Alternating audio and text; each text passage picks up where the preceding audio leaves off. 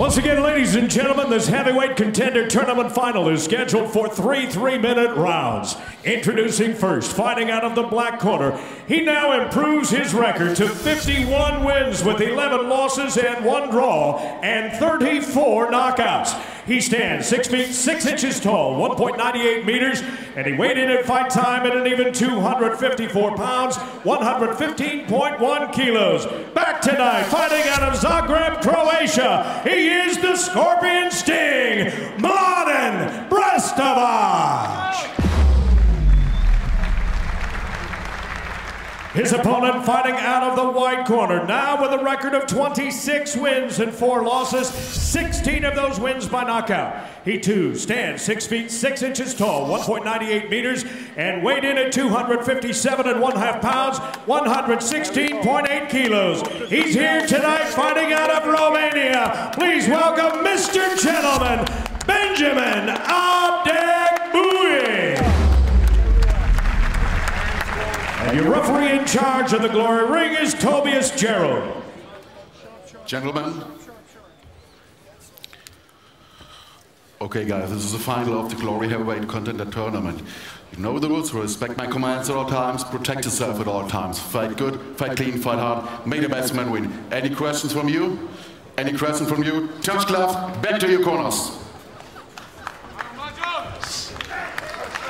Back to the corner, back to the corner. Judge, judge, judge. Back to the corner, judge. A future title shot is on the line in this Glory 35 heavyweight contender finals. Benjamin Adegbuyi in the white gloves and Mladen Brestovac in the black. Brestovac 0-2 against Adegbuyi. Both of these guys get a future title shot against Rico, and both of them have losses against Rico.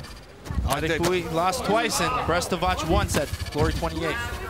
Once again, Brestovac starts with the high kicks. Adegbuyi going to work on the body.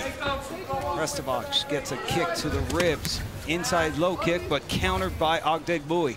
So Brestovac is using a high shield defense to block the punches, and he's countering with his kicks and constantly changing levels. He'll hit the inside leg and the body. But again, Adegbuyi constantly pressures you, constantly throws volume, and look for Adegbuyi to mix in that rear low kick. Low kick there from Adegbuyi. Brestovac returns the favor. And that's what he needs to do. If Adegbuyi starts gaining momentum with his combinations, that's when he's very dangerous. So Brestovac needs to counter back right away. Early in that first fight, Adegbuyi really found a rhythm, and he seems to have it going again here, working the body and then going up top to the head. Knee from Brestovac blocked. That's another good weapon against being a southpaw. As Adegbuyi tries to come in with his boxing, switch that left kick to a left knee. That's what we saw. Brestovac can end a fight in an instant. You know Adegbuyi is thinking about that left high kick.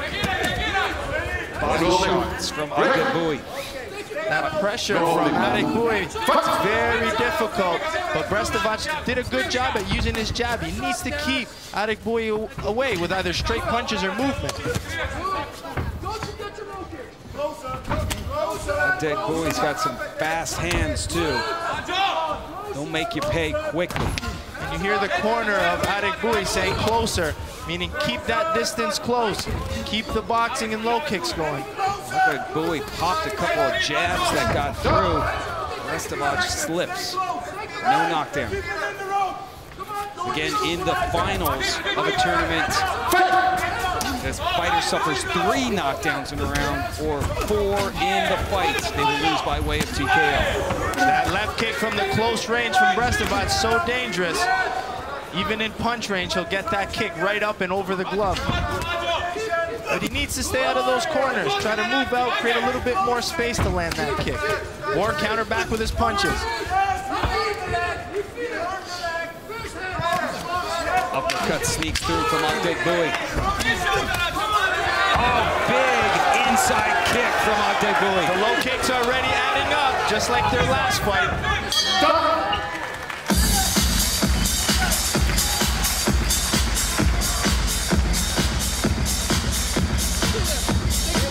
tournament. Adegbuyi took it up a notch there in the latter half of that first round. You can see Adegbuyi really started his professional career later than most, and he's still new in his career and he's still learning, and this camp change could be very good for him. And he only has 2 losses in Glory, both to his now teammate Rico. So he wins tonight, he has his chance against his teammate. So it's interesting to see how they decide what's going to happen for that camp. Brestovac, known as the Scorpion Sting, and it's that left kick that made him very popular. It's that Croatian trademark kick, just like his countryman, Mirko Krokop. And his idol, he's always said, Krokop is a legend. Fight! Round number 2 underway. The Glory 35 Heavyweight Contenders Tournament Finals. Adegbuyi, white gloves, and Brestovac in the black. Don't blink, folks. This fight can end any second. Adegbuyi right back to those low kicks. In the first round, he was using his boxing to set him up. Now he looks to be countering the hands of Brestovac.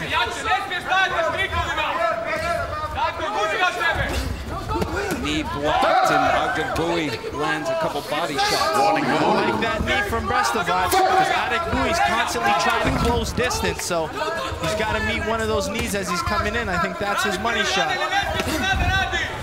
Brestovac blocked. He needs to keep up with those. Maybe mixing his kick now, then his knees, constantly change between the two. Adegbuyi pushing Brestovac back. There's the high kick, and Adegbuyi gets it. You can look at total kicks. Brestovac is leading with total kicks, but let me tell you, Adegbuyi is constantly mixing in low kicks, and that's what did damage at the end of the first round.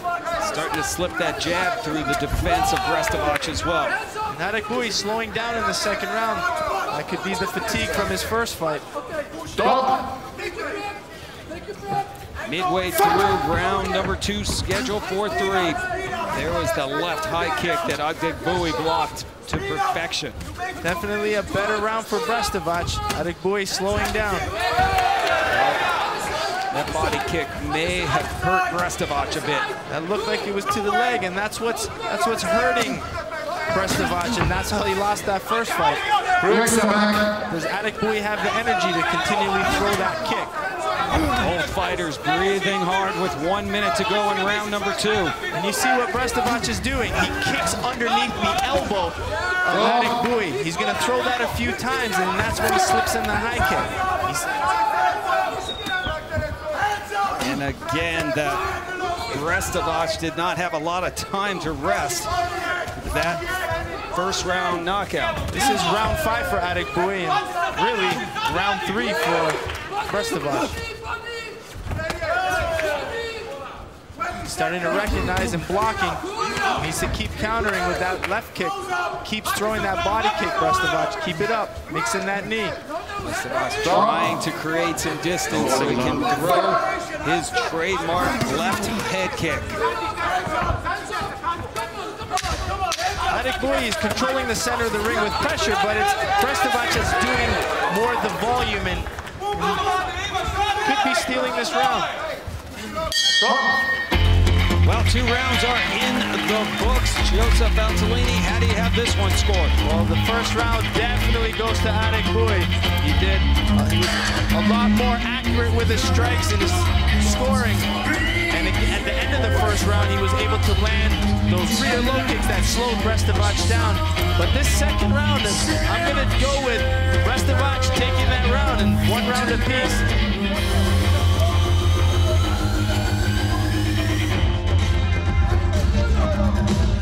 Check out some of the second round highlights. So he blocked Adegbuyi's, recognizing the dangerous left kick of Adegbuyi. So there's those knees. He's trying to mix up the middle, and he's doing a great job at defending the punches and countering with his kick. But Adegbuyi is doing a great job at blocking those kicks. Adegbuyi, I think, saw that fight and how Brestovac ended it against Jafar Wilness. He is blocking that left high kick. Round number 3 underway. And both fighters come out firing. This is a very important round. Round 2 could have went either way, so Brestovac still needs to keep up with that volume he was showing in the second round. Cardio comes into play with these two big men. But Brestovac is doing a good job at blocking Adegbuyi's low kick. He's using his rear low block or a cross block.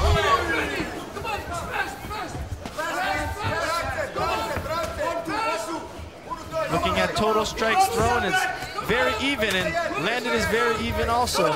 It was that second round that really helped Brestovac. A very even, razor-thin fight so far between Adegbuyi and Brestovac. Brestovac kicking from the corner. Right punch will be separated. The problem is Brestovac is landing, but he's keeping his back against the ropes. It doesn't look like he's dominating because he's constantly fighting, backing up. Agreed, it looks like Adegbuyi is the more active fighter. But Adegbuyi does a great job when he mixes his low kick off his punches. You gotta mix it when you throw it. Change the timing up. Dennis Cardio in the corner of Adegbuyi. Continually calling, stay close, because he wants to avoid those left high kicks. Combination for Brestovac, mostly blocked by Adegbuyi. See, he's constantly throwing back, but he's fighting, backing up and against the ropes. And that high kick, he got through, but it doesn't seem to have the power it had earlier. And now, Adegbuyi teeing off. This fight could come down to this last minute. Two big shots landed by Adegbuyi, pushing Brestovac back. Good counter right hook, and that's what he needs to do. If he's gonna eat one of those kicks, counter right away. Under a minute to go, round number 3. The Glory Heavyweight Contenders Tournament Trophy on the line. This is all about the boxing of Adegbuyi and the kicks of Brestovac. But let me tell you, Adegbuyi's doing a good job of mixing his own kicks. Brestovac gets the high kick through.